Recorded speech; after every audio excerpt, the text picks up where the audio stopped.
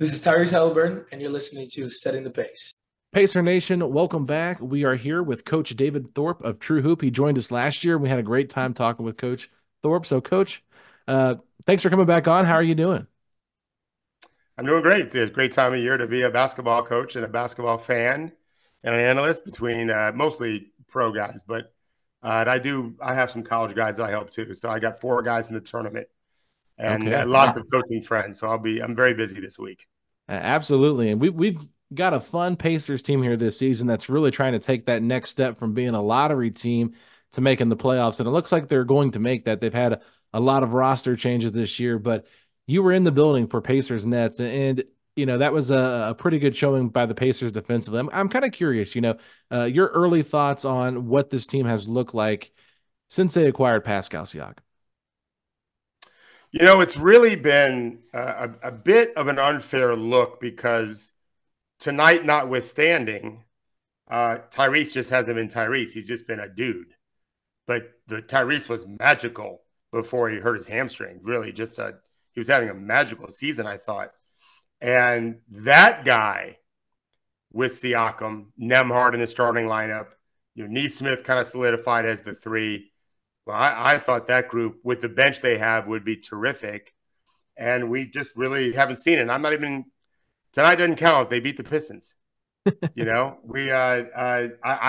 for Tyrese. I'm a huge fan of his. I think that if he gets himself going, I think they can be a very dynamic team. And I think Pascal was probably the best player they could possibly acquire via trade or even free agency. So I think that was a smart move by them. Just sticking on the Tyrese injury situation. I mean, obviously it started physical. It was the hamstring issue. And I think a lot of it also became a bit mental of just he's taken on a lot this season. He's blossomed on the scene as a star, super busy during All-Star break, kind of rushing back, he's got the All-NBA money hanging over his head, about $50 million on the line if he can make All-NBA or not. How much of his situation right now do you think is physical versus mental? Well, so I'm glad you asked me that. I'm not a doctor. And a lot of people in the media, of which I have a media company in True Hoop, people pretend that they have no effing idea what they're talking about. So I wouldn't begin to tell you how much is physical. I know what people are telling me, but they're not the doctors either. So it looks like he's moving okay, not amazing. I thought tonight was the best I've seen him get by people. Agreed. But again, it was Detroit. So I thought those guys stopped competing, whereas Indiana kind of sped up their mojo. Detroit was like, we're done with this. It's not fun to play against Indiana, especially when you have nothing to play for. I've talked to players around the league. It is not fun playing at the pace the Pacers typically play. So, but I don't think you're wrong at all that, I think the point you made about the contract's a big deal. It's just life, generational changing money, in addition to the money he's already guaranteed to make with his contract. He's worn down. He's been injured. I don't think he's ever played more than 56 games in his career. So that's a factor. I will tell you, you don't have to have any of those things existing, guys, to get in slumps. Like one of the reasons why I have a business is I help players get through rough weeks, games, months, or a month, hopefully. We don't want the last 2 months. There's a lot going on in their brains.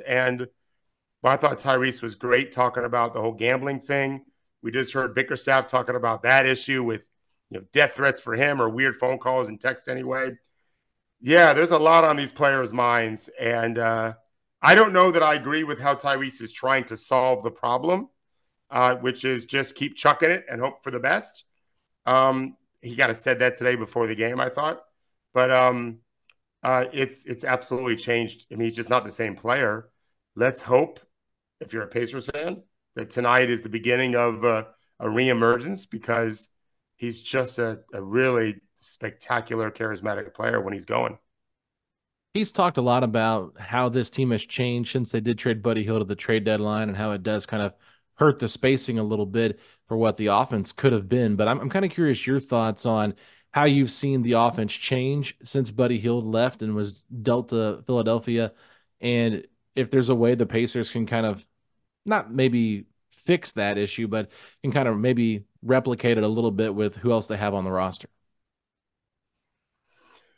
I'm sure it's changed. I mean, they brought in an elite scorer that doesn't really take bad shots very much in Pascal. And, but he needs the ball some to score. You know, he does want to play with it some. Mostly it's changed because Tyrese has pretty much been terrible for a long stretch with some exceptions. And that's a gigantic, enormous contrast for what he was doing when he was playing the way he's been playing more or less for a couple of seasons. So I think that they've added a real weapon that has more of an arsenal, a larger arsenal than what Buddy had. I don't think it's a spacing issue at all. I think there is a bit of an issue in both Nesmith and Miles. I think it felt like, well, you know, we just brought in a guy that's going to be paid a bunch of money. He's going to shoot. We're going to get our shots too. I think both of them have been thirsty too much in games. Not every game, not every possession. But both those guys, I thought, had a tighter role. Nesmith was catch, shoot, which is, I mean, shoot that all. If they don't guard you, shoot it every time. Amazing shooter. Super proud of what he's accomplished. Or a straight line drive dunk or finish strong. When he starts playing with the ball, to me, he's just not good enough for that. For what this team can be, they don't need him to do that. They've got other weapons they can use. And Miles can't wait to shoot it every time he gets it. And maybe he's thinking about his contract situation up next season, recognizing this is what happens a lot when you're bringing a player and people kind of know he's going to get a big contract. They start worrying about their dollars. This is part of the NBA experience. So I think they need a firmer hand, starting with Tyrese and Pascal, really kind of demanding in the postseason. We've got to do a better job of our best players taking the best shots or at least controlling possessions. And then if you guys are wide open for a straight line drive or a catch and shoot three in the last 5-6 seconds of the clock, great. And so I think their offense can be spectacular, guys. Again, I also think their defense is much better. And we probably should talk about that at some point. It seems pretty clear. It's not just Detroit or Brooklyn this weekend.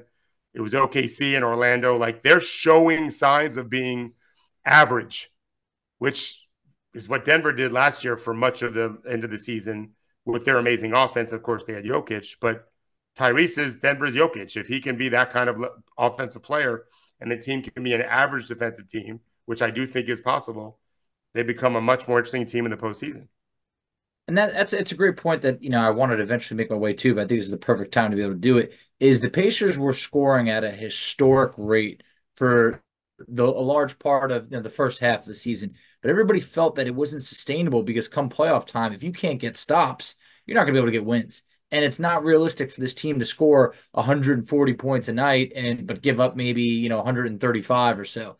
We've now seen the Pacers scoring. It has come down, but defensively, month after month, they've also let up about 4 to 5 less points per game than the previous month. Starting in November, they were giving up 128 points per game. Right now, in March, they're giving up about 112 points per game.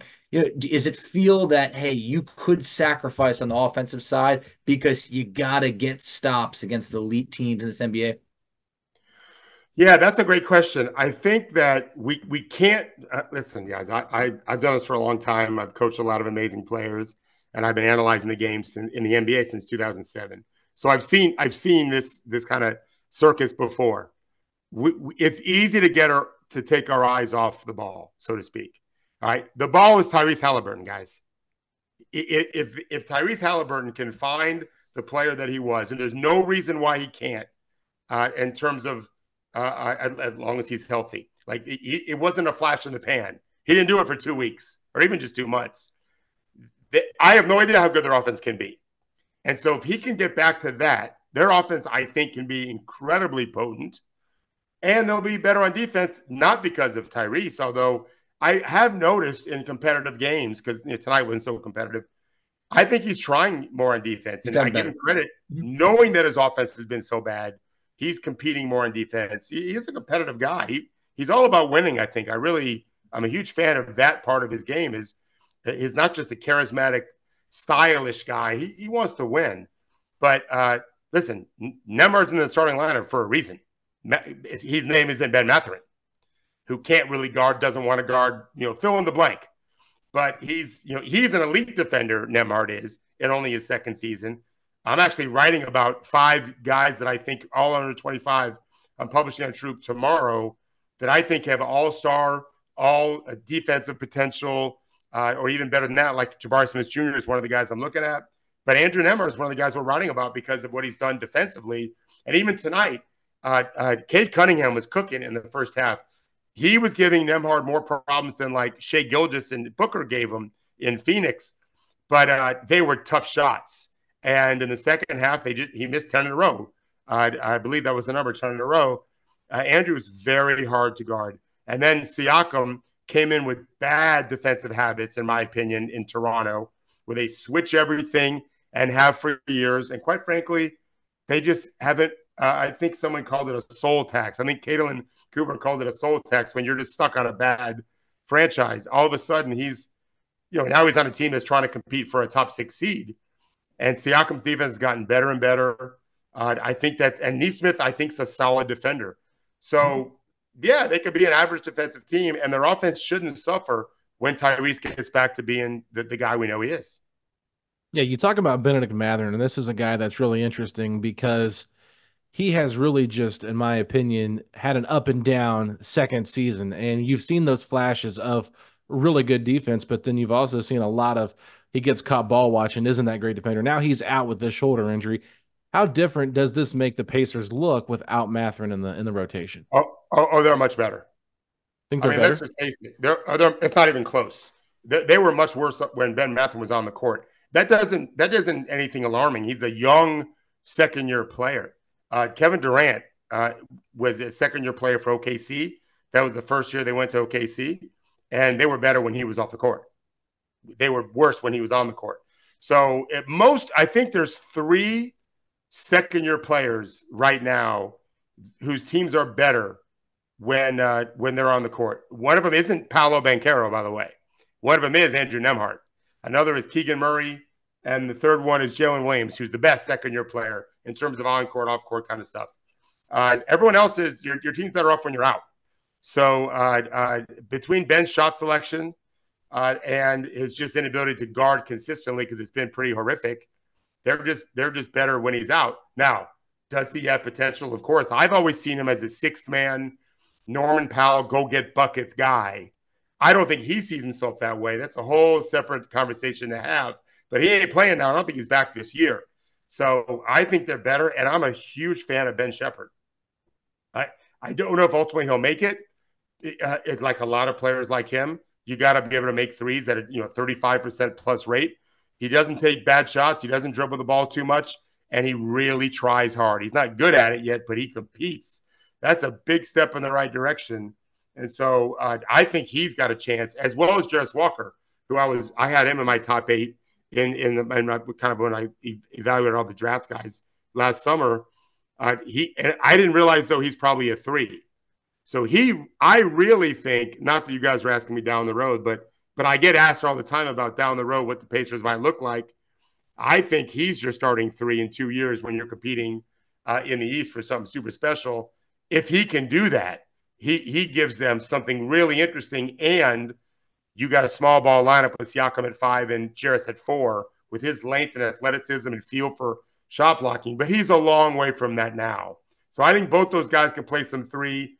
They'll have to figure out what they're going to do with TJ. I think it makes sense to move him and get a real player in the offseason. He's done incredibly well. But you guys said something about, I think Michael talked about how likely is it they can depend on that offense in the postseason without defense? And I think the answer is, not very. Teams can really lock in. And in the first round, there is more days between games, which helps it. We all know how bad Indiana's been on back-to-backs. I think that's a pace issue as much as anything else. At least in the first round, there's more days in between. So there's some recovery period there. And by the way, their opponents have to go through that too. So actually could play in Indiana's advantage a little bit. But it's demoralizing to just not get stops. And I just looked it up. I think they're 17th now in like the last 10 games in defensive EPM, estimated plus minus on dunksandthrees.com, which is what I normally use to evaluate it with metrics. They were like 27th, 28th, 29th most of the season. So, and they played some good teams in that stretch. So they've made some progress. They have a long way to go, but I do think that they are not a team that I think can necessarily be counted on to lose in the first round just because they're kind of new because of that style of play. And they've got three playmakers, with Nembhard being the third. And one of them, well, two of them are really dynamic in Pascal and Tyrese.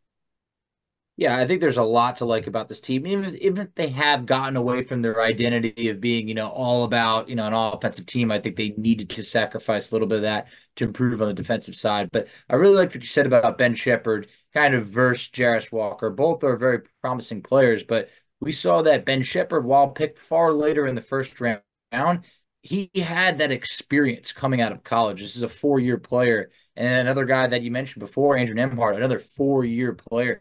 Do you think the NBA is overlooking some of those players? Because we're seeing Jaime Jaquez Jr. coming for the Heat, another guy that was 4 years in college, really being able to produce. Ben Sheppard, I feel like there was low expectations coming into the season of would he even be able to get playing time. Now he's really been part of this rotation, and there's been a lot to like. So do you think the NBA will ever get back to valuing maybe 4-year players a little bit more? Well, I wouldn't speak of the NBA as a monolith. You've got 30 competing franchises. There's at least 1 or 2 players in the draft this year that is likely to be a lottery, top 15, top 20, that are 22, 23. I think I read one is 24. That's not normal. No. The young man from Tennessee, who's a probably lottery pick, I think is 22, 23. I don't follow the draft too closely just yet. We're just in March. When we get through the NCAA tournament, I'll start locking into the draft in June. But I think the smarter teams, I've always believed, number one, I've always believed trade down, unless you have that golden ticket in a spot, as obviously there's sometimes that is the case. But most of these players are much more similar than people realize. It's just how long have they been, playing college or in some cases international. But I don't think college has any monopoly on player development. They don't. I think many NBA teams really struggle with player development, and it comes at a cost because you just lose. If you play that guy, you lose. The G League is supposed to be an answer. It's not handled well. As someone who has players in the G League, some of them are really happy with their coaching and the overall structure. Some of them feel like, I just can't believe it's professional basketball. It's embarrassing. And so those teams don't really take advantage of it very well. Those teams are probably better off drafting a player with some experience in college because they've gone through lots of hours of shell defense and pick and roll coverages and all the things that colleges will do that some of these, we can see in the G League, a lot of these players coming out of the G League Ignite are not ready to play. They may be used to good training and plenty of reps and all that, but they don't really have a good foundation of how this game is played. I think you're going to see a change in the G League Ignite, for example, because of that. And they might get rid of it, I think. They're talking about it. And with NIL money, I think guys will stay in college more. And probably you'll see a case where the most talented players come out and we give them a lot of rope to learn. And then the other guys will stay in school an extra year long because they'll make $200,000, $300,000, $400,000. And the NBA will get just a more ready player to understand how to win. Just remember this, guys, when it comes to the draft, it's never been about, are they ready for the NBA? It's absurd. They almost never are. Almost no rookies ever. Chet probably was last year. Victor clearly is now. Those are unicorns. Almost never.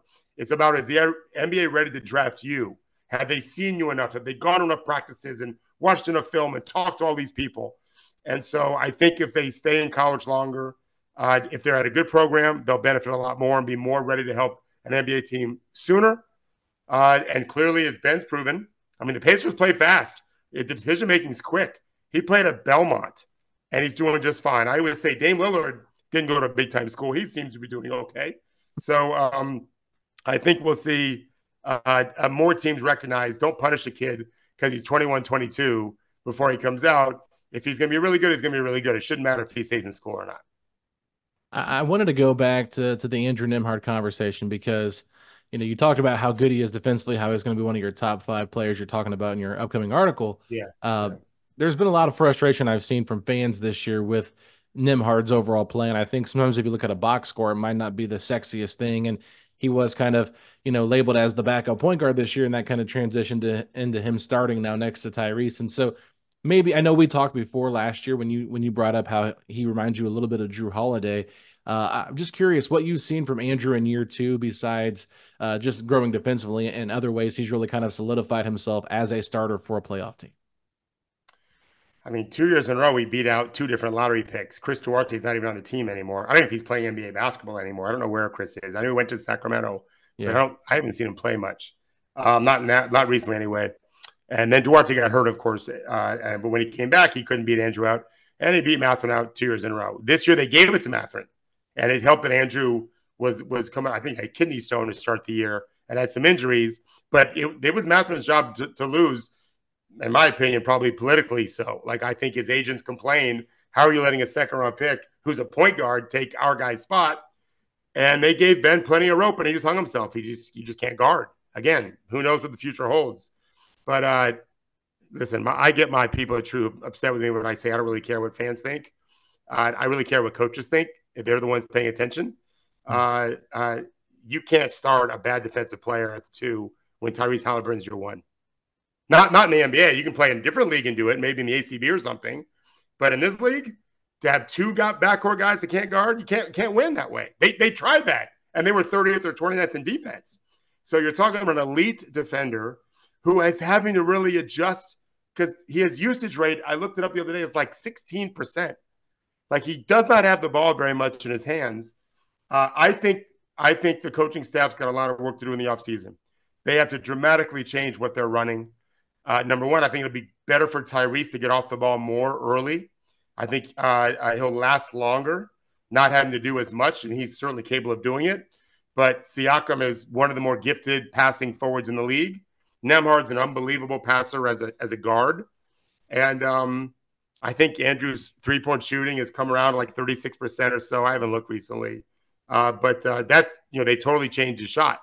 The Pacers did, and that's a work in progress. But in the postseason, who do you think's guarding all those guys on the other team that can really score? It won't be Tyrese, and certainly not Ben Shepherd, not anytime soon.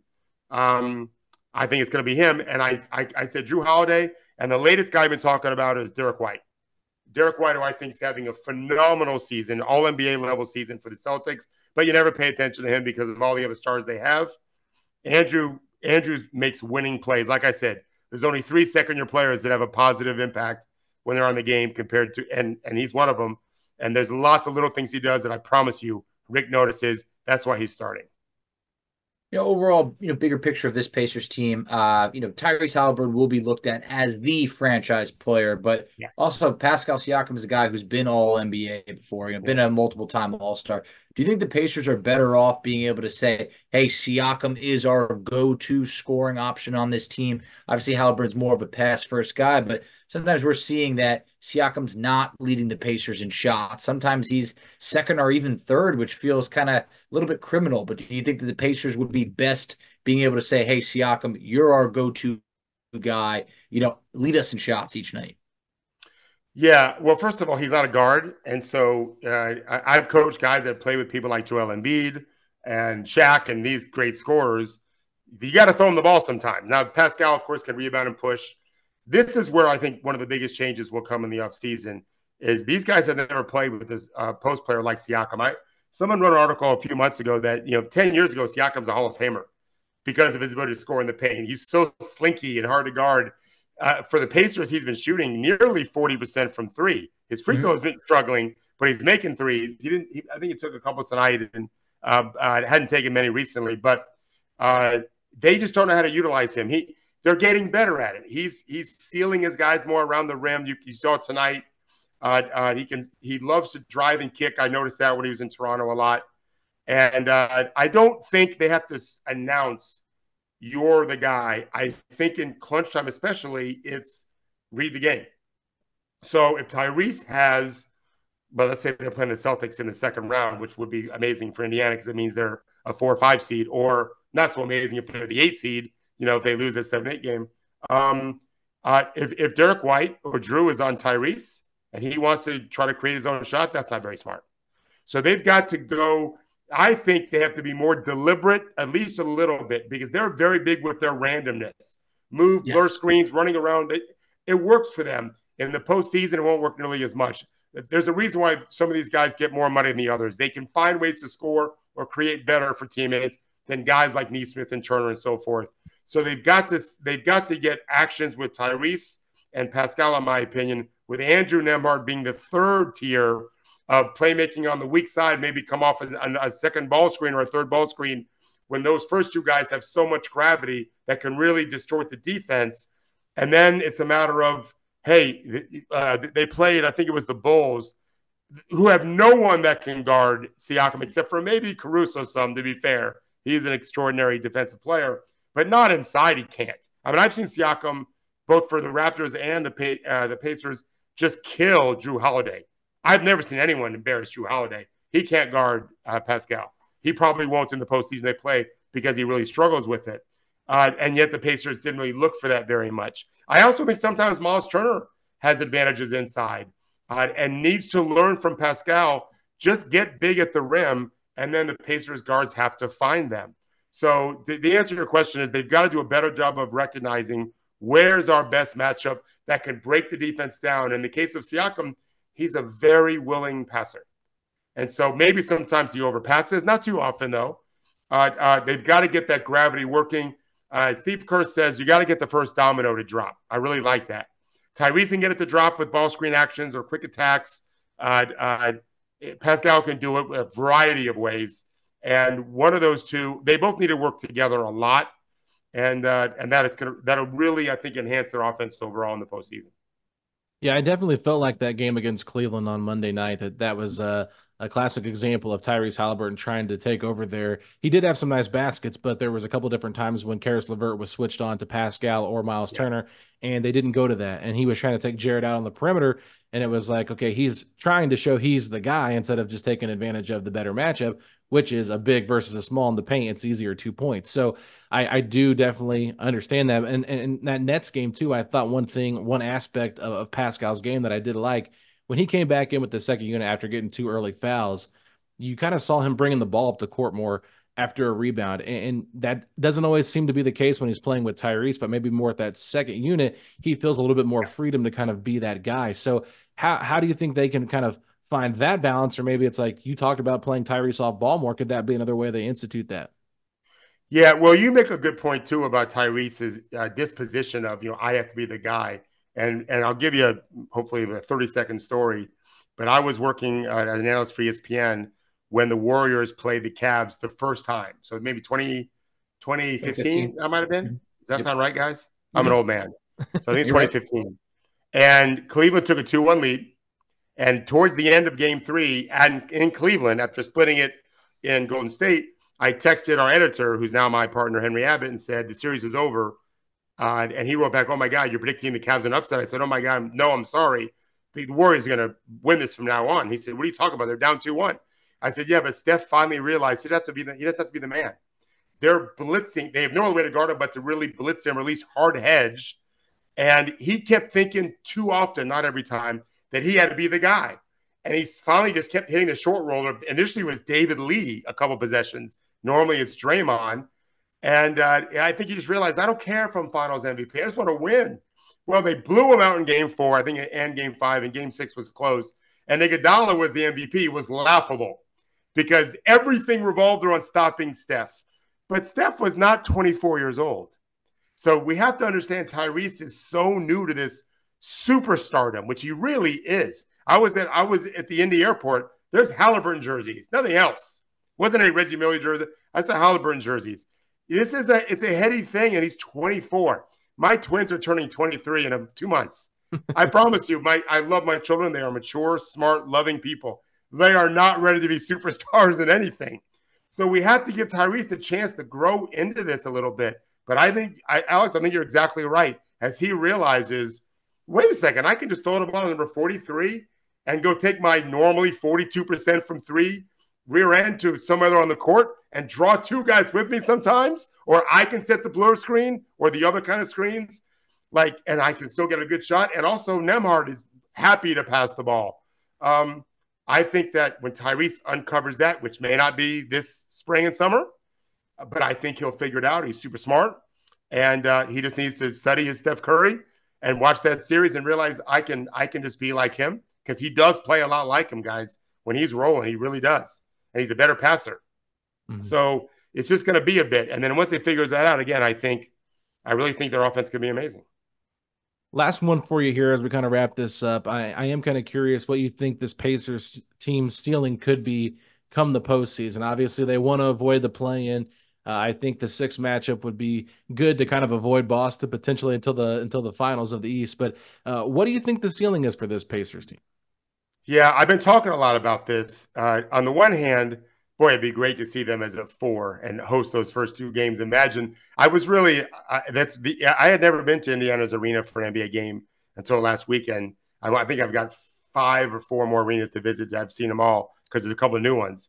And so imagine that first game, 4 or 5 versus the Knicks or Miami or whomever. That'd be pretty cool. But even if you get by that, and we saw Cleveland last year didn't get by the 5 seed in New York, even if they did, then they have Boston. And they've done well against Boston, but I think Boston would kick their ass personally. They're just a much better, more experienced team. Boston's starting 5 is just incredible. Them and Denver, their starting 5s are amazing. I think that they're capable of winning anywhere at the 6 spot. So 4, 5, 6, they're capable of winning a round. Tyrese has to get back to being Tyrese or they'll be smoked out fast. They won't even make it that far. They'll be out in the play-in. They need Tyrese to play much better. And tonight, I hope, is the first step for that for him. He's made a couple of good games before, and that's okay too. He was just bad. And then it's been bad, good. Like he's moving up maybe. We'll see. But no, it's their future in the next 3-4 years. I think they can be really dynamic. Boston may break apart if they don't win a championship this year. They may decide to move Jalen after all at that point. We've seen Milwaukee. I think they can beat Milwaukee personally. They have already before. Obviously, I think they're 4-1 against them. Mm-hmm. So, listen. There's such a crowd. If Philly loses in Phoenix tonight, I think Indiana moves up a spot because I think they're a half game behind Philly going into the game. So by the time this airs, the next day, you'll know. I think that they're probably a 1 series and done team. The postseason experience does matter in the sense of not necessarily just making mistakes, but dealing with emotions. I think veterans make mistakes all the time, guys. There's no such thing as a rookie mistake. They're just mistakes.